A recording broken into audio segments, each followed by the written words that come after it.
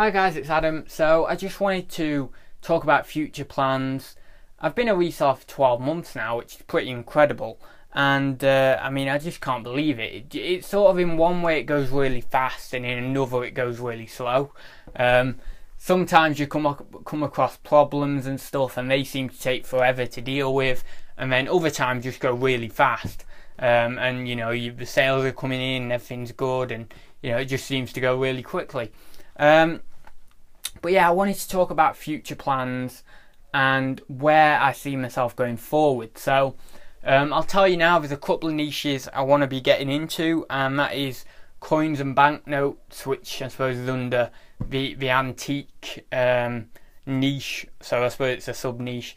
And I would also like to get into maybe a little bit of ceramics, or maybe military or brassware or something like that.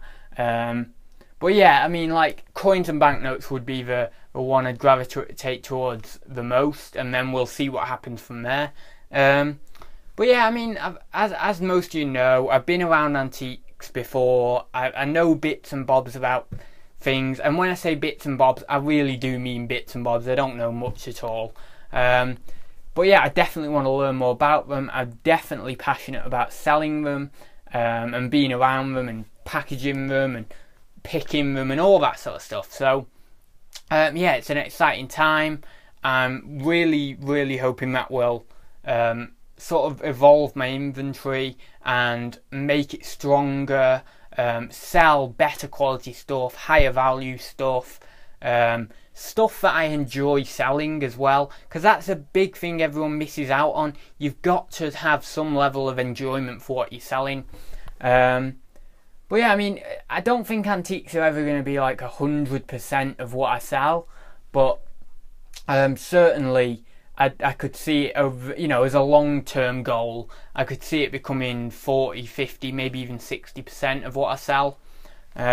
But it just depends how things work out. At the moment, as a short-term goal, my goal is just breaking into that niche, exploring it, selling a bit of different bits and bobs from that niche, and just learning, having that knowledge, gaining that knowledge. So yeah, so don't expect any big changes to the stuff you see behind me anytime really soon or anything.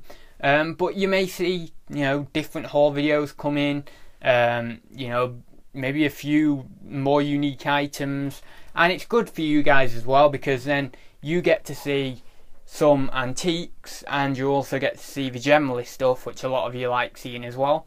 So yeah, it works out quite good for everyone, really. But yeah, anyway, so I don't really need to say much more, but as I say, I've been looking back through the last 12 months. There's a few things I do want to get rid of and not sell anymore. And there's a few things next year I will actually just put away for Christmas and not sell throughout the year. But yeah, it's been a bit of a wild ride this year. There's been ups and downs, and yeah, it's certainly been like, one week has been great, and then another week you'll encounter a problem and it'll go really slow, and then it seems overall the year has gone really fast.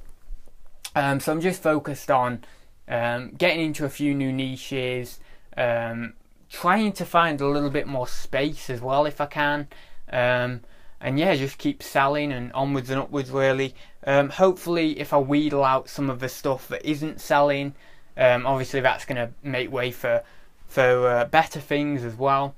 And yeah, as a sort of long-term goal, hopefully I can grow my inventory to